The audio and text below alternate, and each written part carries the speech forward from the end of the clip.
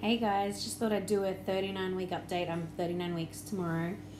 Um, but I've had my midwife appointment, my antenatal checkup today. And a few things are happening, so I thought it best to do it tonight. So basically, we went in to do our normal antenatal checkup today, anticipating we were going to ask for a stretch and sweep, which was cool. We did do that, did ask for the stretch and sweep. But some other stuff happened. So they checked my urine straight away, and there was protein again. And then they checked my blood pressure, and it was 140 on 80. And she asked me about headaches, and I have been getting headaches. So symptomatically, I've had headaches, nausea, got pains running down either into my butt cheeks or down my legs or both. I'm absolutely exhausted the last couple of days, and I've been getting some period pain, cramping sort of thing in the last couple of days, and also now since getting home. But basically from that, she sent me over to Birth Suite to get more checks done and stuff like that. So they've done bloods. Yay. For anyone that knows me knows that's my favorite thing. Just kidding, I hate needles. So they did bloods. They sent off my urine, and I was on the CTG for a while. So CTG was good, and basically they said to me, given my history, given what's happening, if the urine came back with high protein levels again, they would give me an option for an induction. If the bloods came back with issues, they weren't going to give me an option. So basically that would mean if the bloods had come back high, Wednesday morning would be a necessary induction, and if just the urine came back high, Thursday morning induction. So pretty much they did my blood pressure as well, and it was 130/75 once I was on Birth Suite. So that was fine. My protein level's on the 25th, so they did have already picked up protein in my urine. I think it was, the 25th, so I don't know, like 2 weeks ago or something. And the levels then were 58. So they've checked again today, and they're 82. So that was a worry for them, especially because I've had the preeclampsia with Eden. They don't know if they, can assume progression of that. So, yeah, pretty much that's that. I had the stretch and sweep, and my cervix is already soft, and I'm 2 to 3 centimeters dilated already. So all of that given, that's pretty much led us to, we have an induction date of 7 a.m. on Thursday morning, which is pretty exciting. Yeah, so that's cool. It's a little bit terrifying. It's cool having a date. I was induced with Eden, but it was on the spot, which we kind of thought was going to happen tonight after they rushed us to Birth Suite and stuff, but it didn't, so that was cool.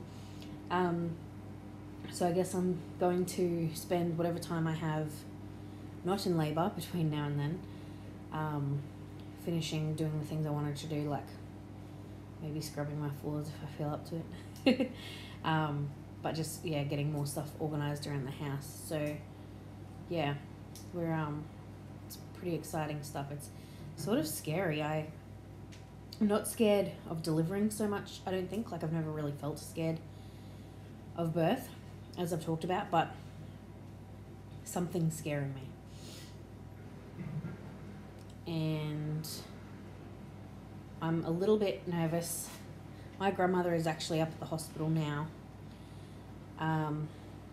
dying, for lack of a better word. So she's my great-grandmother, and basically I would really love for her to have the chance to meet her 4th great-great-grandchild before that happens. So that's weighing a little bit, and obviously that's a lot of pressure on the whole family as well, a new baby coming in while we're on the verge of losing a loved one as well. That's pretty hard stuff to sort of swallow. And I guess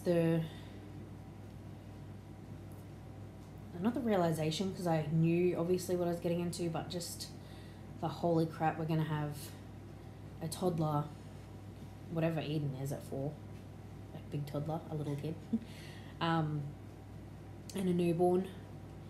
It's all pretty, it's exciting, but I think it's a little bit nerve-wracking because it's like, holy crap, this is actually real, this is happening.